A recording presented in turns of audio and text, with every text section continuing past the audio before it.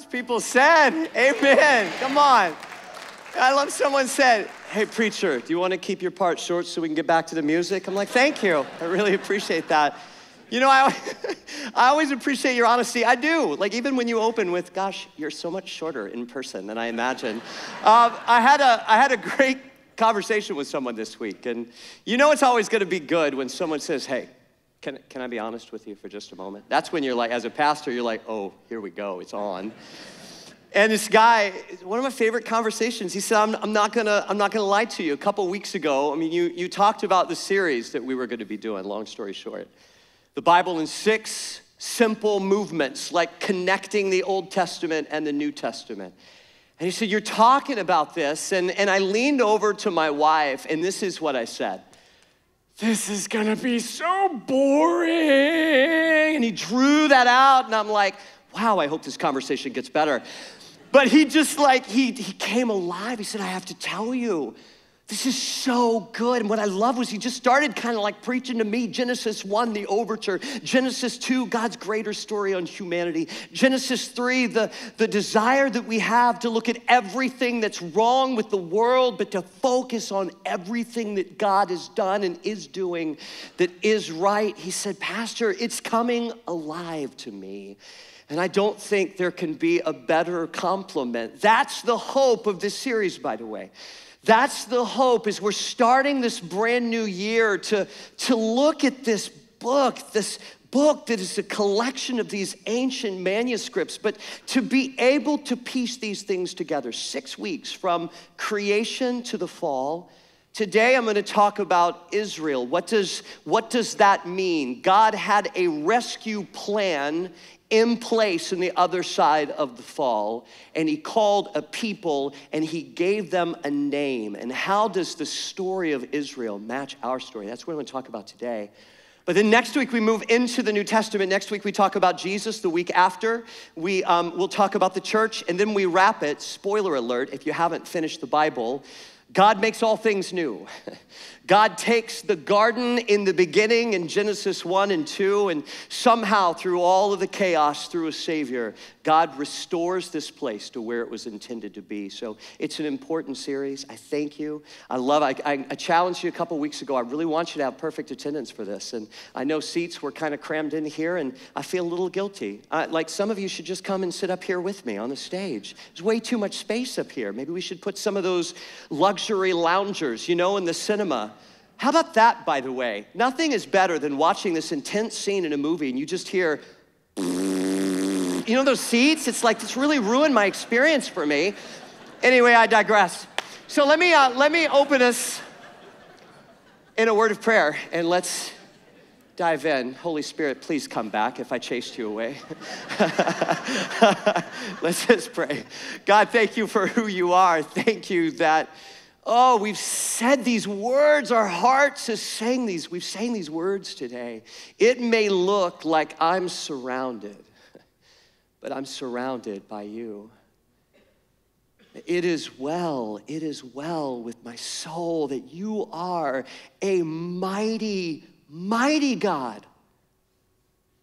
A lot of gods vie for our attention in this world. A lot of things cry out our name, but Father, you're mighty. You bring peace to the broken. You take our broken pieces and you make them whole. So today we come on a day that we give back, Commitment Sunday, but greater. Before we ever make a commitment, we lift our eyes to the one who is worthy. We are reminded that even in the midst of the wrestle, the struggle that we have in our lives, God, you're doing a good work. So my prayer today is that you would just use this, that you would speak through me, if not through me, in spite of me. Thank you for the gifts that you've given so many brothers and sisters. God, thank you for this gift this morning of Highland Park, this worship team, just for their willingness and hearts just to reflect you and just to lead us in a place of celebration. So now, Holy Spirit, sweep across this space. Brush up against us, holy God. Thank you that our story, as long as we're taken in breath, it's never done. Speak through me, if not through me, in spite of me, so that your will and your words can be heard, and it's in your name that we say amen. All right, if you have your Bibles, let's start here. Go to Genesis chapter 12. You know, I like to think that I did a pretty good job of raising teenagers, with the exception of every time they reminded me I was doing a terrible job at raising them as teenagers. They're not teens anymore. Thank you, Lord. Prayer works, parents. They're 23 and 20. My daughter's about to be 21. But, you know, we had this struggle. I feel like we were fortunate in one sense as far as social media goes, because they really kind of missed, I think, Facebook. My kids, when they were in high school, Facebook was starting to be a thing, but you know, our generation, we hijacked it and we took it away from the younger generation. So they're not on that. So social media wasn't really a thing for my kids, but the one thing that were those cell phones. The one thing that was, especially with my son, was this wrestling because, quote unquote, all of his friends had iPhones, and he didn't. He had that Motorola brick slide phone. How many of you remember that? Which was good for three things. Number one, making calls. Number two, receiving calls. And number three, playing Snake. Do you remember that? A teenager needs nothing else in school. So he's like, Dad, all my friends, they all have iPhones. And I'm like, Nick, you have 2 friends. That's not a majority of all your friends in high school. He's like, it's just so, come on. I'm like, no. There was a moment, however, that the hardness of my heart began to be chiseled away. I'll never forget this. I know my wife remembers this. He came home from school. He's like, how was school? It was just terrible. It's like, why was it terrible? Well, apparently his teacher was giving an exam, a final exam. And the teacher said to the class, hey, I want all of you guys to bring your phones, and I want you to set them up here on the counter, because I don't want you tempted to cheat, to use your phones to cheat. So everybody put your phones here. So Nick said his entire class, 25 students, got up. They all went, and they put their phones on the counter, and then they all go, and they sit down. And then Nick said the teacher went over to get the exams and stopped, went over, took Nicholas's brick Motorola phone and said, hey, whose is this? And Nicholas said, that's mine. And the teacher goes, yeah, you can keep this. That's fine. You don't. In fact, Sorensen, you can play Snake if you're done early. It's terrible. He's like, come on. You know what's amazing? Here's the transition. What's amazing to me is when you move past the fall, when you move past the Garden of Eden, and all of a sudden we're out and the parameters, the circumstances have certainly changed. God's still a part of his people. But you move into the story of the first dysfunctional family, Adam and Eve, and Cain and Abel. Anytime you feel like your family's just messed up, read Genesis, you're gonna feel better every time. Cain and Abel, and murder comes onto the scene, and then you move into the flood, and God starting with Noah and Noah's family, but just on the other side of that, like these seeds of just brokenness continue to germinate, and then you have Babel, and there's all these stories early in Genesis, and you just think, is this the moment that God is just gonna wrap it up and throw it in a wastebasket and say, well, I gave it a good try, I just don't think this is gonna work? No. In Genesis 12, you find that God has a rescue plan, a rescue operation in place. And where you would think that God would go to the newest model, to the shiniest warrior, to the one who's gonna William Wallace God's people into a clarion fight to bring about the transformation of the world, God uses a 75-year-old Motorola brick phone by the name of Abram. You may know him as Abraham. And here's Abram. We don't know much about him before Genesis chapter 12. The end of Genesis 11 gives you a little context. Later in scripture, you find that Abram's family, his parents, they weren't believers. He's 75 years old, he's in love. He's married to his wife named Sarai, but you know that she's barren, she's unable to have children, and it's in the middle of this moment in Abram's life where he has settled that all of a sudden, God begins to speak into this operation rescue plan that he has in place. Look at what he says. God says, the Lord said to Abram, go from your country, your people, and your father's household to the land that I will show you. And here's God's promise, his covenantal promise to his people. Now there is a contract. If we have a contract together, if you break it, I can tear the contract up. That's a contract. A covenant is binding. a covenant. This is something that God is making to his people. And he's saying, look, even when and if it gets ugly, and it will, my nature, you being my people, that's not gonna change. So look at what he says. He says, I'll make you into a great, what's that word? Nation. I'll make you into a great nation, and I will bless you.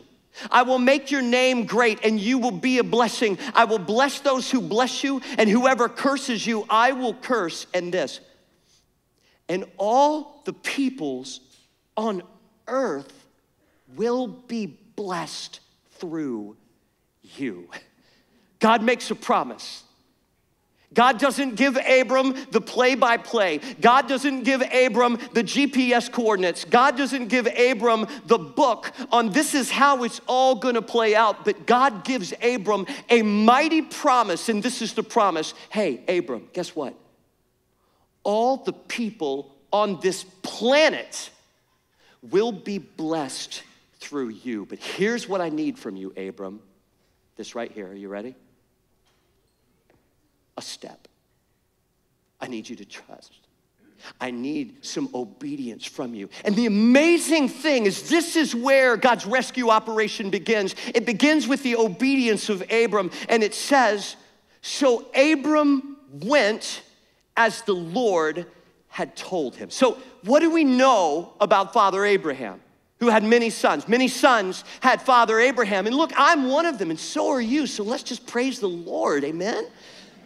Those of you that aren't laughing, go back to Sunday school in the children's wing. They'll teach that to you. Had many sons. We grew up with that song. We know that song. Well, I can tell you too, Ishmael, Abraham would have Ishmael, and Abraham would also have Isaac. Now, when you move into that generation in the Genesis story, you find that Isaac has these two sons, Jacob and Esau, and from the very beginning, there is some serious sibling rivalry that you found. So now flip over to Genesis chapter 32. And let me tell you, Genesis 12, God promises Abram a nation that's going to be blessed through him. In Genesis 32, within the context of this story, we find the nation has a name, and the name has a meaning, and it comes through Jacob. Now, Jacob was the second of a twin. I've talked about this before. Esau, he was hairy, that was his name. Jacob was heel grabber. Jacob literally came out of the womb in second place, holding on to his brother's heel.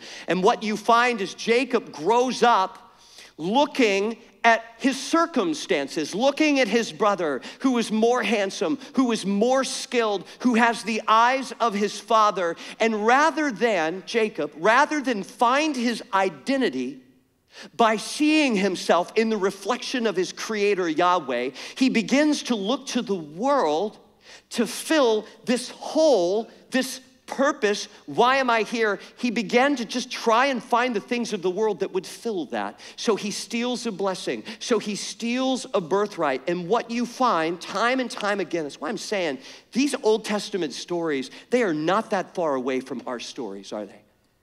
Because some of us in this place today, we know what it's like. I talked about fig leaves last week, how fig leaves, they're flimsy, they don't hold. God had to cover them. And we tend to find things that we think are gonna give us purpose and value, but it never does. And praise God that there is always a moment, and sometimes it's hard, most of the time, when you are at your lowest, that's when God is at his highest in your life. And there's a moment in Genesis 32 where Jacob is alone. Scripture says he's left alone, and he encounters, you know the story, he encounters this man, and what he's doing ultimately is he begins to just wrestle with God. He begins to swing away at God. I call this Jacob's Lieutenant Dan moment. Do you remember that moment in Forrest Gump? Forrest Gump. Or Lieutenant Dan, he's on the ship, and Lieutenant Dan's mad. He was supposed to die in the battlefield, and Forrest Gump, saved him. Lieutenant Dan's like, this is not my purpose. I'm not supposed to be here. I have nothing else. And you see in the story, it's so uncomfortable. He tries to find identity in women and all of these different places. And there's the storm in the shrimp boat. And Lieutenant Dan's like, oh, and Forrest is like, oh. And I'm watching, And I'm hearing these words Lieutenant Dan's saying. I'm like, but what happens on the other side of it? Magic legs. He found peace. He found peace. And here's his Lieutenant Dan moment. This is what the story says. So Jacob was left alone, and a man wrestled with him till daybreak. When the man saw that he could not overpower him, he touched the socket of Jacob's hip, so that his hip was wrenched as he wrestled with the man. And the man said, let me go, for it's daybreak. But Jacob replied, I will not let you go unless you bless me. And the man said, what is your name? So many years, Jacob had tried to be everyone else. For so many years, he tried to be Esau. For so many years, he tried to say, no, this is who I am. But this is the first moment that he says his name. My name is Jacob. And here it is, verse 28. Then the man said, your name will no longer be Jacob, but, what's the word? There we are. Your name will no longer be Jacob, but Israel, because, here's why. You have struggled with God, and you've struggled with man, and you have overcome. Now, let me go just a little bit further, because this is important too. Verse 30. So Jacob called the place Peniel, saying, it's because I saw God face to face, and yet my life was spared. That word yet means Jacob totally thought God was gonna kill him in this moment. He was like, I'm gonna fight so hard. If this is the way I'm gonna go down letting God know exactly how mad I am about everything that's going on. But yet, God didn't give him death. God gave him a new name, and God gave him life. And on the other side of it, it says, the sun rose above him as he passed Peniel, and he was limping because of his hip. And see, here's the other side of the story. I mean, really, the truth be told, I can jump from Genesis 32 now and just finish out the rest of the Old Testament by saying this. The story of the Old Testament, the story of the Israelites, is really a story of a people who just wrestled with God. They just wrestled, and we're no different. I love the way that Joshua McNall, let me read this to you. It was in his chapter, and if you're reading along in the book, that it really takes you a little bit deeper, but I have to share this. He said, from this day forward, the children of Jacob possess a singular calling. They possess a role in God's story unlike any other people. From this day forward, they are Israel. They're wrestlers. They're to be the family that wrestles with the Creator's unique calling upon their lives to be a light to the nations. They've been chosen to be the bringers of God's rescue. The God of the universe has selected them from all the people on the planet to be a part of an operation to restore creation. Did you ever think of it that way? And this was the calling with which every son and every daughter of Israel would have to struggle. Now, read along with this. It was the realization to be passed from every Hebrew mother to her child. God chose us, he spoke to us, and he expects something from us. Like Jacob by the brook, the children of Israel would wrestle with God's call upon their lives to be a different kind of family, a different kind of community, and a different kind of nation, a holy people. I love this. Some would wrestle well, and some would wrestle poorly, but none would escape the struggle. And you know, when I read from here, of course, God's people, they move into slavery in Egypt, and God sends them a deliverer and frees them from bondage. And if you read the Exodus story, you just read, God says, hey, don't ever forget that moment of oppression. Don't ever forget that moment of change. And greater, don't ever forget that moment of what freedom feels like, because you're going to be tempted in your struggle. You're going to be tempted in your life to return to small, to return to change, to return to bondage. But I have come so that you might know what freedom really is. And I give the Israelites a hard time all the time. I look at the Israelites and I say, tisk, tisk. Shouldn't they have known better? Shouldn't they have known that God is their provider? But then I look at my own life. I look at those times that I actually go back to change, that I go back to anxiety and worry and just worshiping little gods when the God of the universe has called me to freedom, has called us to freedom. So just like in Genesis 3, everything that's wrong in the story is everything that's right. When it comes to Jacob and just wrestling, we see that we're wrestlers as well. Some in this room today, I met with someone in my office this week. They were having their Lieutenant Dan moment. They were having their Jacob moment. There's a hole there. They know that God wants to fill it, and they're like, I just need to surrender. But surrender is the hardest thing, but I would say it's the most necessary thing for any follower.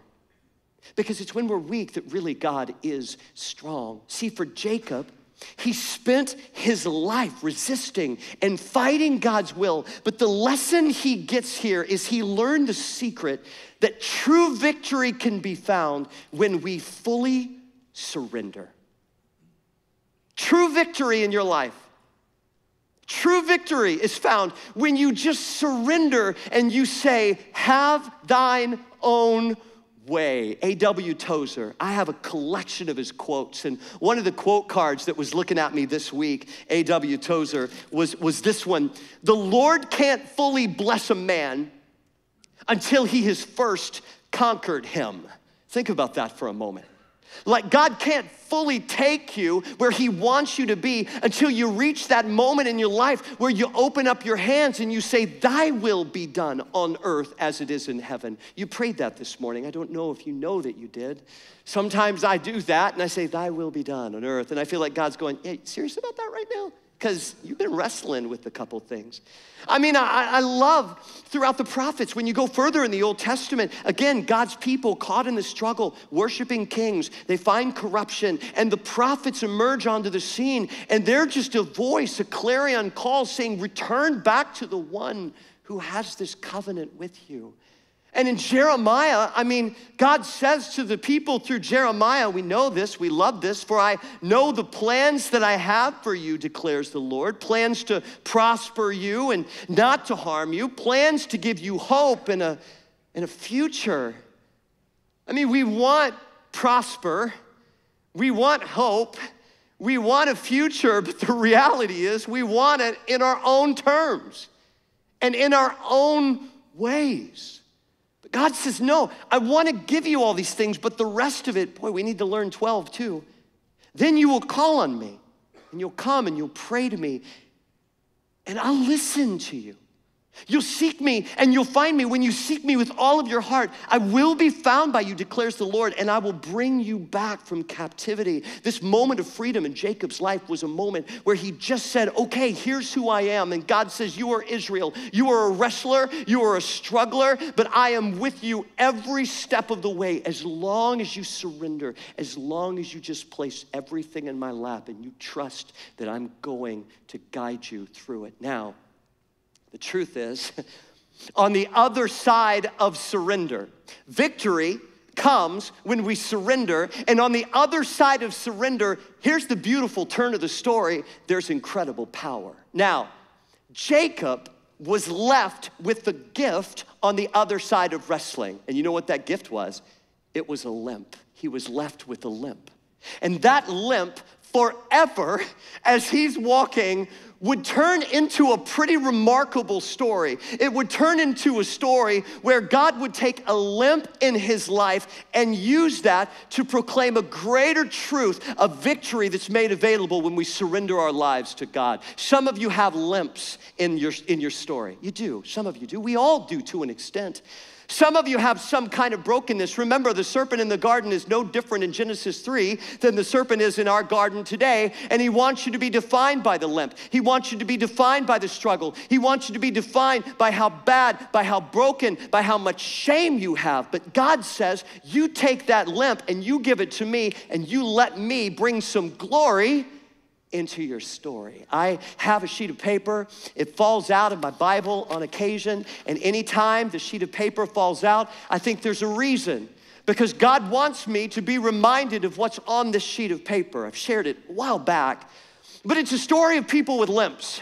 It's a story of these old Motorola brick phones that God tends to take in the Old Testament, found in people, and do incredible things. If you think God can't use you, this is what this says, and I think it fits so well.